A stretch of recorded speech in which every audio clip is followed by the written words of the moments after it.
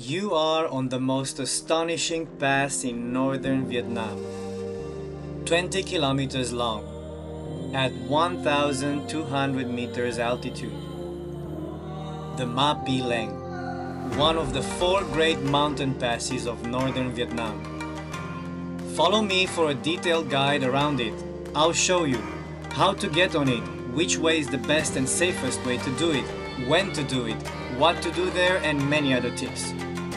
On this trip we traveled from Hanoi to Ha Giang, followed National Road 4C, and on day 5 we left Dong Van very early in the morning to give ourselves enough time to enjoy the pass and stop as we wished.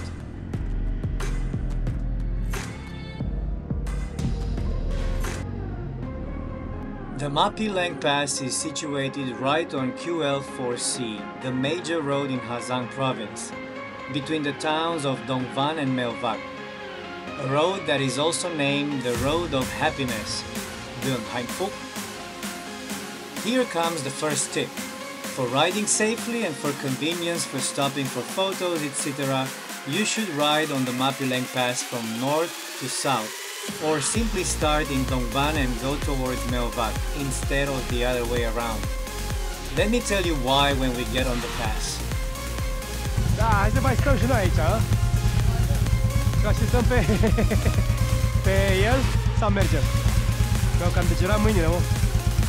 Hai, haremo air, desculpa acolo.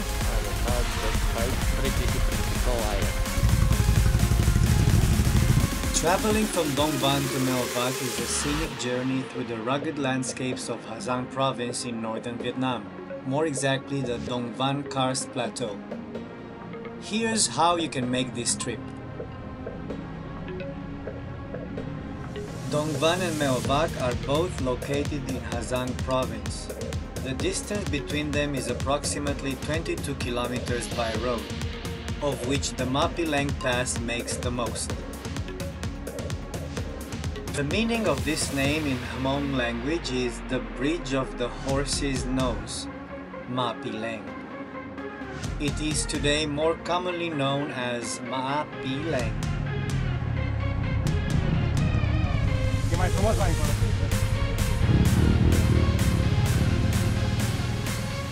This approximately 20-kilometer long road was built by tens of thousands of young volunteers from 16 ethnic groups from 8 northern provinces of Vietnam for 6 years, between 1959 and 1965. It is called one of the 4 great mountain passes of northern Vietnam by motorcyclists and others alike. Many travelers prefer to rent a motorbike and do it themselves, or hire a car to drive from Dong Van to Meo Vac. The road between these two towns offers stunning views of karst mountains, terraced fields, and ethnic minority villages. The route includes the Pi Leng Pass, which is famous for its dramatic scenery. You can also hire a motorbike with a driver so that you can be a passenger. If you rent a motorbike, ensure that your vehicle is in good condition, especially if you're new to motorcycling. Check the brakes, tires, and lights before starting your journey. Many more tips about that soon. Along the way, you'll pass through or near villages inhabited by ethnic minority groups such as the Hmong, Thai, and Dao. These villages offer opportunities to experience local culture and traditions and interact with the locals. It is traditional to give money in very cute red envelopes to kids and usually to people who are younger than you in Vietnam around Tet, but the kids here didn't seem to understand why I was gifting them. I guess ethnic groups may have different traditions or maybe their own New Year, or perhaps they were just a little shocked because I'm a foreigner.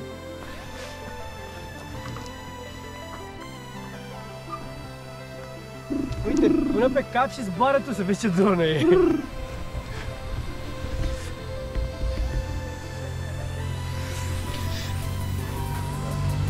Unde mergem? Până la Meo Vac, mă? Unde mergem azi sau ce? Nu știu ce mă întreb, mă, Sărine. Conectează-te, pe de-asta zic. Zi! Mai Când, clar. când mergem și unde și pe cât? Trei. Zi! N-ai dat ciocolata aia la copii? Ce mă întreb? Nu mă întreb corect. Ce mă întreb? Unde mergem azi? Unde mergem acum la cafea? Vreo 5 km. Ok, crezi că el știe ce de treabă. Corect. If you haven't visited it already, you might also consider a detour to Lung Cu Flag Tower, which is north of Dong Van. It marks the northernmost point of Vietnam and offers stunning views of the surrounding countryside. Check this related video about the Dong Van Lung Cu route. If you want to ride from Dong Van to Lung Cu and back and then head south to Meo Vac, this is totally possible within the same day. About 75 kilometers in total. It will take several hours given that the terrain is rough and if you stop for views and or visit the Lung Cu Flag Tower.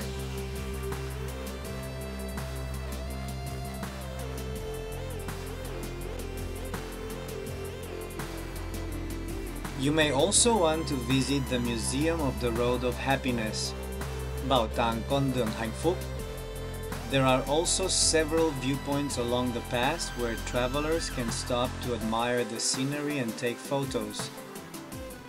These viewpoints often have parking areas and sometimes small stalls selling local snacks and refreshments. Also, if you like hiking and time allows you, you can go to the White Cliff, Vạch Đá Trắng, the Death Cliff, Mỏng Đá Tử Thần, or to Sun Viewpoint. Băi băieții, aici se cheamă drumul fericirii, știi? Dong Hạnh Phúc, e celebru și ăsta. Dar, adică poți să ieși și pe aici să te plimbi, iar noi mergem pe aici. Deci ne continuăm drumul, da? Trebuie să ne oprim sau mai mergem? Prea. Și e prea aglomerat. Pe aici merge multă lume. Imediat vine o cafenea acum.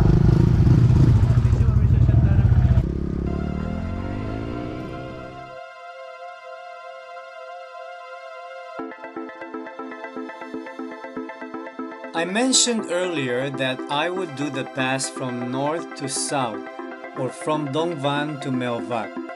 This way you'll mostly be, especially in its more dangerous sections, on the mountain side of the pass, which is much safer.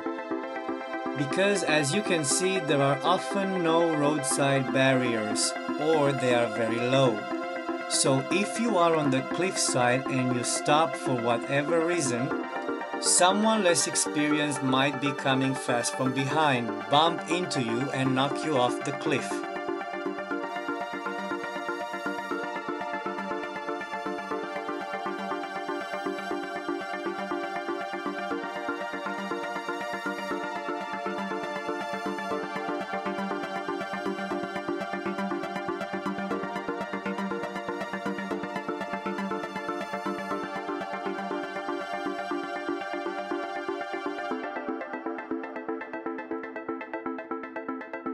Also, if someone in front of you suddenly stops, you may bump into them and knock them off the cliff, or you may try to avoid hitting them, may lose control, and who knows? People have died on the Pi Leng Pass before, while building the current road, and also in numerous traffic accidents on both 2 and 4 wheels. The Pi Leng Pass is not recommended for inexperienced motorbike riders or drivers.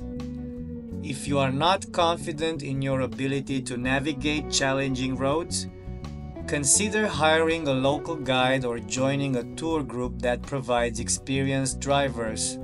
It's easy and many people do it. I'm all about safety, cause nothing is more important than life. If you ride, be aware of potential road hazards such as loose gravel, fallen rocks, or debris. Stay alert and be prepared to adjust your riding and speed accordingly.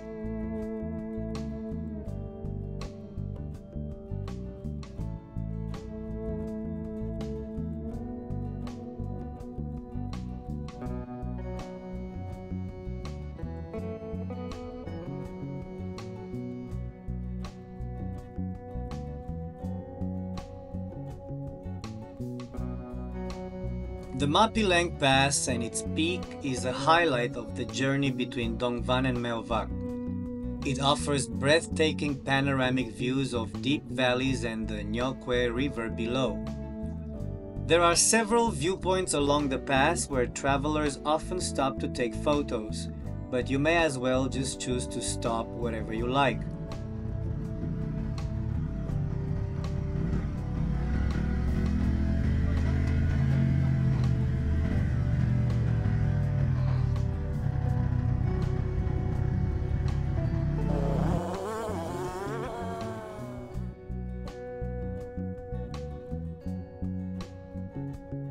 Make sure you stop at the peak of the Pi Leng Pass stop.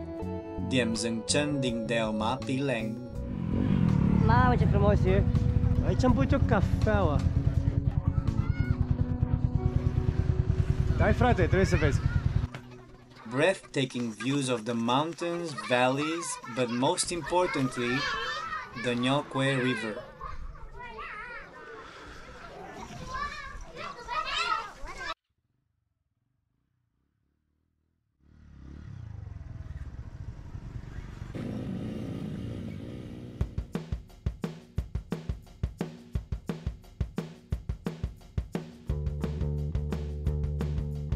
Check the weather forecast before your trip, especially during the rainy season, typically from May to September. Rain can make roads slippery and affect visibility. The best time to visit the Pi Leng Pass is during drier weather, from October to April, when it is generally clearer and the views are at their best too.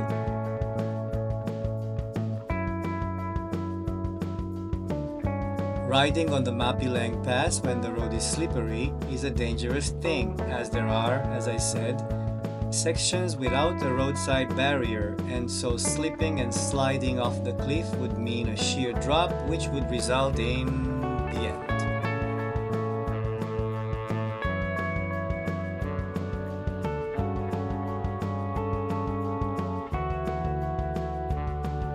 The Pi Leng Pass is one of the most scenic and famous mountain passes in Vietnam.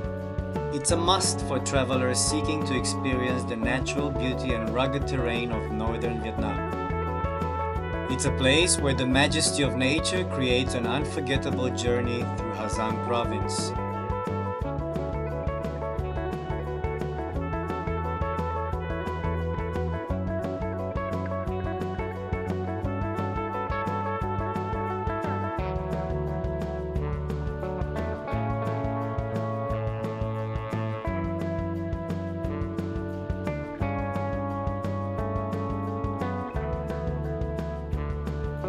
The journey from Dong Van to Meo Vac typically takes around 45 minutes, depending of course on how often you stop to admire the scenery and to drink or eat something. I personally take much longer than 1 hour, since absorbing the nature is the main reason I ride.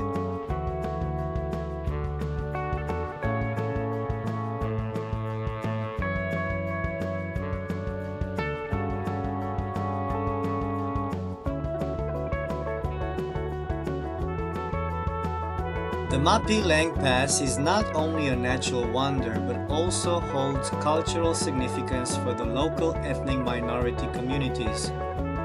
The pass has been traversed for centuries by local villagers and traders.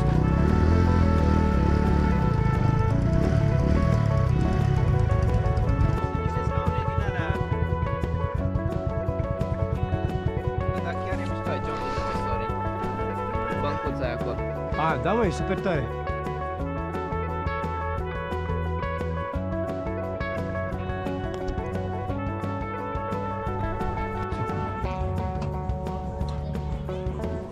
Traveling from Dong Van to Meo Vac, whether you're driving or riding, the journey promises unforgettable views and experiences along the way.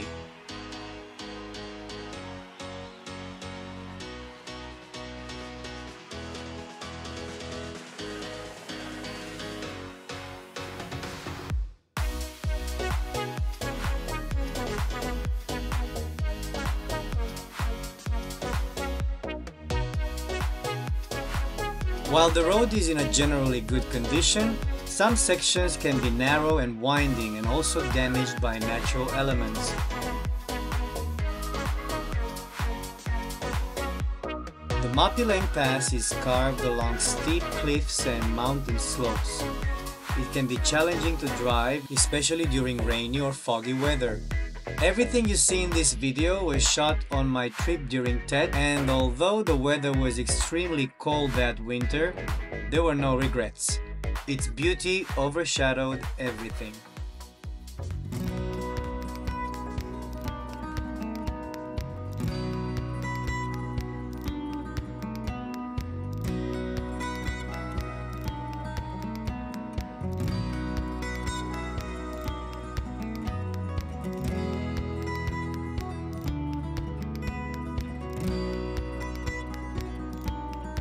You may seek local advice from guest houses, hotels, or tourist information centers in Dong Van or Ha Giang City.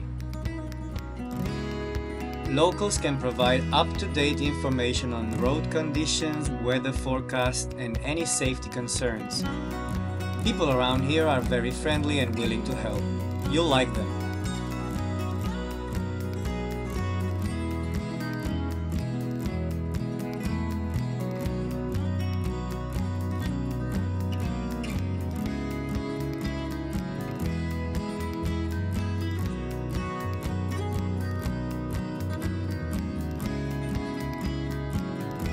If you enjoy photography, the Pi Leng Pass offers endless opportunities for capturing stunning landscapes.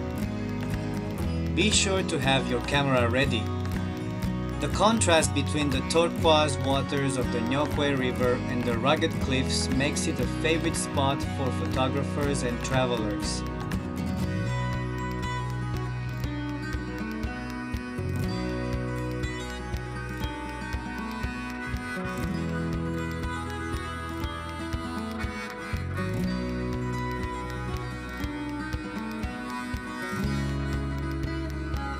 If you want a boat ride, you need to turn left towards the southern end of the pass onto Road 193A, at the end of which there is a boat station.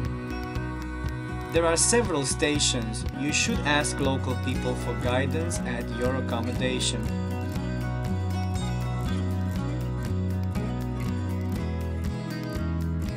I do hope you'll have a chance to enjoy the awesome scenery of the Pi Leng Pass soon.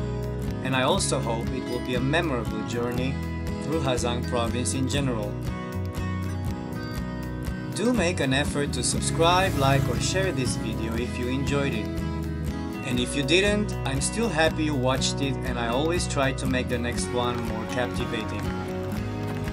Do comment and let me know what you think I should change, and also what other routes in Vietnam you would like to explore. I go everywhere around Vietnam. Take care and have safe, memorable rides.